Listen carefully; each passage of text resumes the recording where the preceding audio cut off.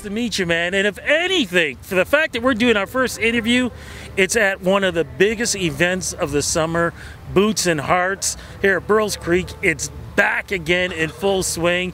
And did you just perform here, or you performed here at some point? I performed on Thursday over at the front porch stage for the Emerging Artist Showcase, and it felt really good. 1,000 people there. Ooh, big audience. How does it feel, man, being here? Because after the pandemic, doing shows, having a show like this, having a beautiful weekend like this, man, you couldn't ask for anything better. Well, it's been a while with COVID going on, so just to get back on the stage in front of so many people too, because, you know, 6 years ago I was performing in a cafe for like 3 people, and one of them my mom. And now we're performing at this huge festival I've been wanting to go to my whole life and perform at, so it feels good. And a lot of hometown friends here got to watch me perform as well.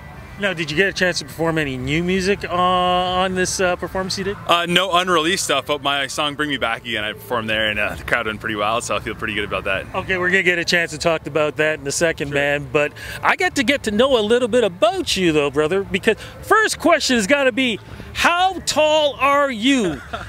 And how tall are you? 6'6". Okay, and originally you were born in the U.S.?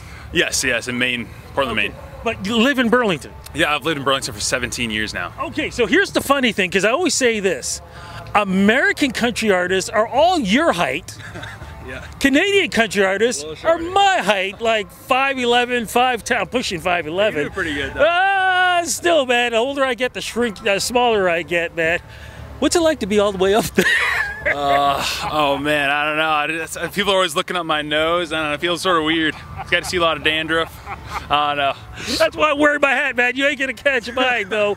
But the love of country music, man, when did that all begin for you? When I was 5 years old, I just fell in love with Trace Adkins and Blake Shelton. But in my first performance ever, I was in grade 4 for my school talent show, and I only really knew the lyrics to one full song. And I got this brand new friend of my school. He passed the piano, and he started playing. I didn't even know he played piano. He started playing the song, and I was like, holy smokes! Like, we should audition for the school talent show. And I made a couple of teachers cry with that, and that's where it went from. I was like, hey, maybe I have a little bit of talent in this. Wow! So it was really, you know, you found the love through music that way, but writing music and things like that, when did that sort of start creeping in? Because, you know, all of us hope to have that voice, but to write songs, man, now that's a talent there too. Thank you. Probably when I was about 14, I started writing a lot of music and really got into it. You can't write in country. It's a lot about, you know, whiskey and driving and stuff. You can't do that at 14. So I was writing just like passionate love songs, and now I've sort of put a lot of that whiskey sort of, and it's become part of my life now. You know, drinking and driving in a truck. I own a truck now, and and that's being incorporated in a lot of my music now. You know, I was always going to say, the only way you can truly be a country artist, you got to have a drinking song. If you don't have a drinking song, you're not a country artist. I know. I dropped walking out the door that didn't include any of that stuff, which is almost a talent to make that into a country song. And so now I have Bring Me Back Again, which includes absolutely all those elements. I love that, man. So you talked about it a little bit earlier. We were kind of joking. You're saying performing in front of 3 people. Talk about what that was like when you were trying to get out there and perform for people, because Canadians have a tough time in trying to get their music out. Yeah, and a lot of it was just consistency and a big aspect of luck. And you got to be sort of ready when you get your big lucky break. I performed at this one cafe over 200 times, and it was so discouraging every week because, you know, you'd finish a song and you know, I'd have my mom cheer, and the other 2 people in the back, they weren't even there for the music. They were there to talk and have like tea and stuff. So so one day this lady came to the show. She videotaped me and put it on YouTube, and it got 10 views, but one really important person saw it and put me on their social media tour, and it changed my whole life. Wow. Okay, yeah. So talk about, so when that happened, what happened after that? I got placed on 3 more social media tours: Digitour, Press Play, Playlist Live. And after that, I've had a bunch of people reach out to me and work with me in music, and now Apple is working with me, and they're putting a lot of my music on their playlists, and things are just escalating so fast. Right before the pandemic, I got to open up for Kane Brown and Dustin Lynch, so my life's changing really fast, and I'm so grateful for it. But the pandemic did happen. Did that put a halt to things, and if so, how did you get over that hump? Oh, over the pandemic. Well, TikTok had come out recently, so I was like, heck, I'll jump on this app. Everyone who's using it. So one day I was just driving in my car, and I took a couple videos of myself, and I couldn't believe people were super interested in this, but I went from 0 followers on TikTok to 375,000 in just 3 months. And I was like, holy smokes, this pandemic has been so good to me, which is, in a couple ways. And I got to finish school as well. I finished a business McMaster, and Oh, smart. and so yeah, TikTok has helped me so much with my new singles. My Walking Out the Door came out, and I hit #2 in Canada on the iTunes Canada charts. Congratulations, man. But I gotta ask though, did some people say, wait a minute, is that Shawn Mendes? I get that a couple times. He's way better looking and better singer. So. I don't know, man. I've met Shawn. Shawn's a great guy. I've interviewed him before, so I'm not gonna knock him, but hey, man, the potential is definitely there, my friend, so you got nothing to worry about there. So when did this emerging artist thing come up here with Boots and Hearts? Who contacted who? So there's an interesting story. At the Canadian Country Ontario Awards, I walked in with my guitar backstage. I know it wasn't really part of the event, but I just walked in with my guitar.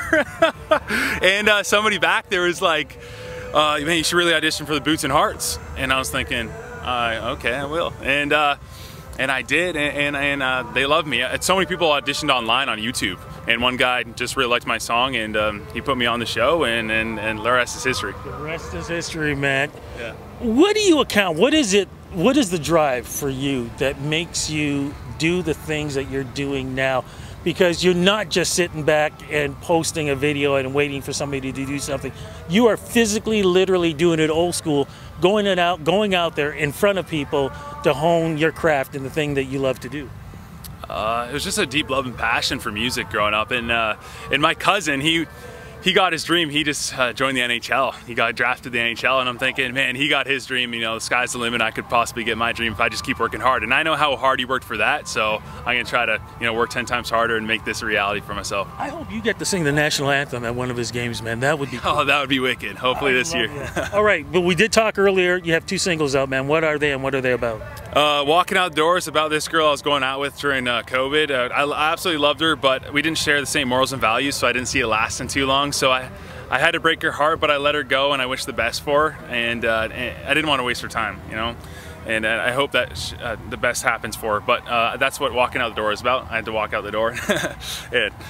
And also, Bring Me Back In is just a fun drinking song and going out and spend some good time with a girl. I love it, man. Is there going to be EP and album going to follow all this? Hopefully at the end of the year we have an EP out. And in the meantime, though, the rest of 2022, what is going to be happening with you? Sure. So I'm on the Playlist Live tour at the end of this month, which is really exciting. And then I'm going to I'm going to Nashville in September, working with a ton of people. Just because of this has opened so many doors for me. Some people want to work with me now, and so we're going to write a lot of music, produce a lot of music, and get it out there in October, November. What advice can you give young folks, whether it be in music or whatever, to follow their dreams? Because, brother, you're doing that right now, and you're doing it with such passion, which I love. I like the advice, be yourself, but everyone says that, so I'm gonna say just consistently and keep posting a lot of content, because that's how people are gonna see you, right? If you're not posting, nobody's gonna find you, and just love what you do. If you wake up with an edge for it every day, you're gonna work hard. Yeah, like I said, man, you're definite proof of that. Before we go, I'm just curious. Even though we're talking about the summer, is there a chance when the holiday season comes up that you might release a Christmas song or something like that? Just curious. Guaranteed. Oh, for sure. We got thoughts going on. Okay, that means during the Christmas holiday season, we got to talk again, man, which I would look forward to.